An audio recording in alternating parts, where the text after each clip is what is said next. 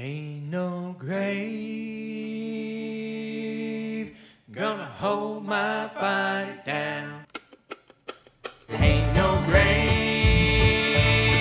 gonna hold my body down. Ain't no grave gonna hold my body down. Wives, submit to your husbands. And I think if you just take that scripture, then and you just that one verse and you leave it at that, then it seems like that's it, end of story.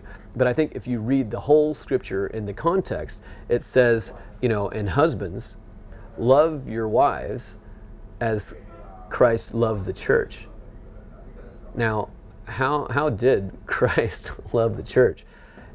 He, in my opinion, he came here humbly as a baby, and then living his life out as a carpenter, using his hands, inviting those to follow him and showing them how to do it the right way. He came as a servant king, not a bossy king. And I think that as what Jesus did, he laid his life down. He took the punishment that he didn't deserve onto himself. And he took our punishment, the whole world's punishment, onto him. And he laid his life down for the church.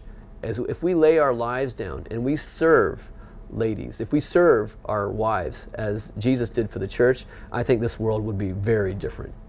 How can someone enter a strong man's house and plunder his goods unless he first binds the strong man?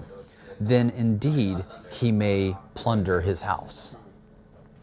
I feel that the attack on males in today's Christian societies, both in the church as well as in the secular world, in nations that have been founded on Christianity, I think that this attack is done deliberately to bind up the strong man so that the enemy can get to those in society that he's wanting to get to. When Paul writes his letters, his 2 letters to Timothy, one of the things that he says is that the man that does not provide for his house is worse than an infidel, worse than an unbeliever. And provision, I think sometimes we can think of as being food on the table. Cash, yeah, bank, house. Yeah, clothes. But I think it's much more than that. I think it's also the provision of leadership, the provision of protection, to protect the family. The father that is there to sacrifice himself. Most people would say, well, women are just as valuable as men. I would disagree. I would say that women are more valuable. Why? Because it is required of the man to give his life for her preservation, as well as for the preservation of the children. And I think that we are missing that a little bit with the role of a man to be the protector, to kind of keep the wolves at bay, to kind of keep the enemy from coming into those gates. There's been, I think with the deliberate feminization, there is a lack of guards now at the gates to keep the wolves at bay. The devil's plan and strategy is to destroy the family. Now, if God has put man as the father, as the patriarch, as a head over the household, okay, not to say that the mom doesn't have leadership, absolutely not. Moms have leadership, they have equal responsibility as well, but at the same time, there's a different responsibility. I think at the end of the day, if you are working with different companies, it's different. It's complementary. Yes. Yeah, exactly. And so you have this difference, and opposites attract. I know that the devil has a strategy. His strategy is to destroy me, to destroy my identity of who I am, who God created me to be. And he wants to twist who I am.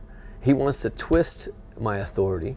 And he wants to get my wife and I to be at each other's throats, to argue, to fight, to disagree with each other. God is wanting us to identify ourselves in him. And he's teaching us that through his word, through the Bible. That's why it's so imperative that every day we get into word to remind ourselves. It's not like I haven't read the Bible all the way through. I have, multiple times. However, I like to get into it daily to remind me of what the game plan is, what the strategy is, because the world is attacking on the other side. The enemy, the Satan, is attacking on the other side about who I am as a man. What is it to be a man? What is it to be a husband? What is it to be a dad? What is it to be a son? What is it to be a father? What is it to be a wife? What is it to be a daughter? What is it to be a sister?